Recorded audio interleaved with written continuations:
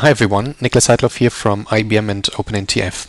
Last week I blogged about the new REST APIs for Domino and XPages, and today we published the first release of these REST APIs on OpenNTF. And when I say we, I really mean the developers and architects Dave, Rama, Steven and also Phil. So the REST APIs are part of the extension library, and when you now install the extension library you will get these services also directly installed. Now one thing you need to know is that these services only work on 8.5.3 and you need to use the code drop 5 at this point. There is a document with 37 pages that describes a lot of these things in detail. And on this page it gives an overview of the different types of REST services. There are three different ones: Domino Data Service, XPages REST Services Control, and a custom database servlet. And in this video I'm going to describe all three at least briefly. So let's start with the first one, the Domino Data Service. The Domino Data Service is the REST API that you want to use if you want to access Domino and data in Domino databases from non-XPages, from all other types of third-party applications. And this service is deployed globally on the Domino server, again as part of the extension library. And let me show you how this works. There is a simple sample program part of the extension library which is called Domino Access Services NotesPeak, and in here in this first column there you can see the list of databases on my server, and right here I have selected a database, my test database, which has only one view and one subject, and all of that data has been read now via REST APIs. Now you can see that by opening tools like Firebug, and then when I do this again, when I click on here, you can see that three REST API calls just happened. The first one was to read all the collections in the database. The second one was to read the design of the selected view. And the third one was to get the view entries of that specific view. Okay, now I can open these and see the response right here as plain text, or even there is the simple JSON viewer as part of this tool.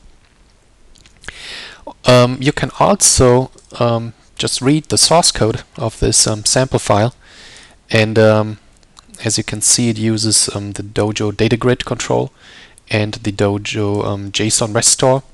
And I don't want to go through all the details, but essentially you define the URL and then you create this JSON REST store and bind it to the data grid control. Also, another way to find out what's going on is to use the second documentation. So in addition to the PDF, there's also a reference, a set of HTML files that explains how to set up all of these things. And most importantly, it documents all these different REST APIs. For example, this one, database collection get, is the one that was used also in the NotesPeak tool to populate the left data grid with data. And here you can see the URL. You can see what additional parameters you can pass in, and you get you see information about the response and the properties that are returned. And maybe most importantly, there are always examples. So let me show you, or actually before I show you how to set this up, one more thing I wanted to point out is the other APIs that are available. So again, this one was the one to read the databases. Then you can access documents, you can read them, you can delete them, you can create new ones, and you can change them. The document collection is to create new ones. Then you have the ability to read the photos and views of a specific database, and you get the design for specific of these photos or views. And obviously you can read the view entries from these views and photos. So now, in order to use this functionality, you need to do a couple of things. First of all, for security purposes, and all of these things that I talk about now are for security purposes, so that people can't access the data of your applications that you have never thought would be possible to be accessed in this way. So by default, you can't use these services, and you have to enable them in a couple of different places. First of all, you need to enable them globally in your service internet sites or site. Right here, enabled services data. And then also, in addition to that, on each database you need to enable them. And one thing you need to do is to set some INI variable that is documented, so that you get these additional options here. Allow Domino data service, and here you can even define whether it's not possible at all, or only possible for views, or even documents. So that's what you need to do on database level. And in addition to that, you actually also have to do it on the view level. Where was it? Here, allow Domino data services operations, right? And that's why it only works here for my sample database, the test database. But when I try to open another one, I actually get an exception. And when I read this exception, no, that was the wrong run. When I read the response, it tells me it was forbidden because I didn't allow that database to be accessed. And also, one thing I didn't mention was that obviously you need to authenticate first, and if you're not authenticated, you get prompted to do so. So that was the first of these three different REST API or REST services. Okay, the second REST service type is the XPages REST Services control. This is a control that can be embedded in your XPages and consumed in your XPages very easily. And there are a couple of advantages. One advantage is that you can add additional parameters. For example, you can add a category filter when you access view entries.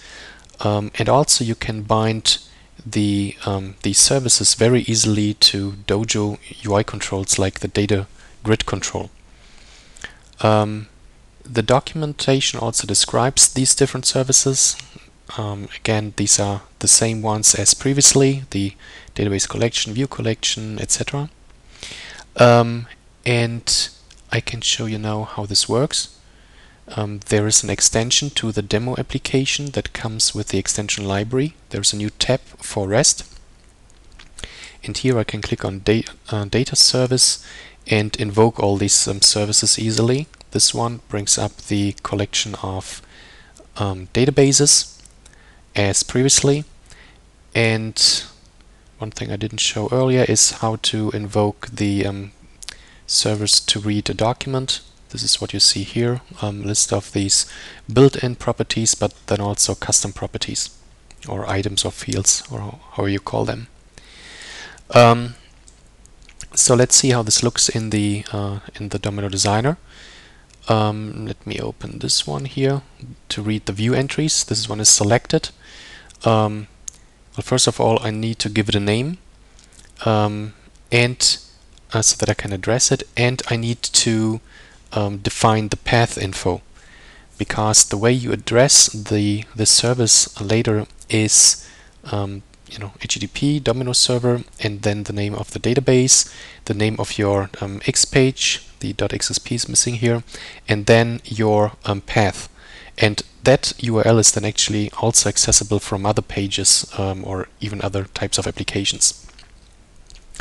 So once you have done that, in the next step you define or choose one of these 5 available services right here. And as I also mentioned, you can define additional parameters like category filter, columns, count, etc. So let's see what else. Going back to the demo application, there is another advantage of these services. Now when I invoke this sample here, it brings up not only a list of columns in that view or of that view entry, but additionally some other columns that are really not part of the view. And The way this works is, which one is that? This one here. And I press this one. And when I switch to the source view, you can see again I define an ID, a path info, and then in addition to that, for the Vue.json service, I define here my additional columns. And a column can actually be again a column from a view, but it doesn't have to. It can also be any arbitrary server-side JavaScript or whatever else you want. So here you could do joins or get data from any other sources. And let's see, there was one more thing I wanted to show.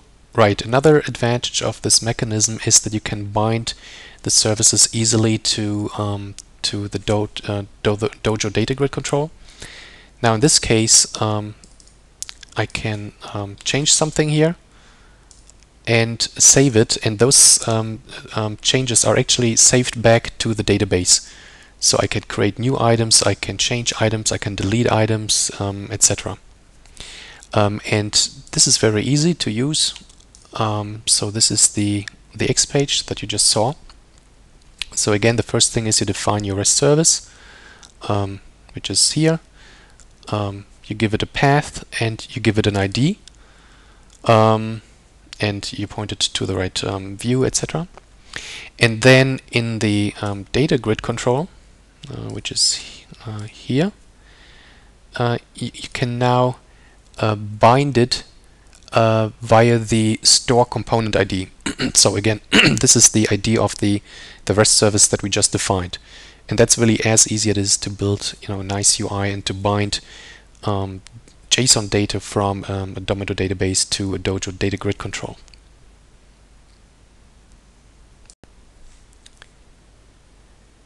Okay, the third type of REST service is what we call a custom database servlet. It's a servlet implemented via Java in your Java perspective, but it lives in your NSF.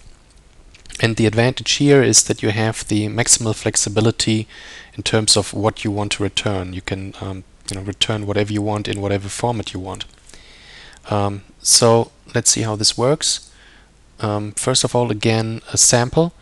The sample application has this custom servlet button, which invokes my own servlet, which lives in my NSF. So the address is the my server and database name, and xsp/services is always the same address.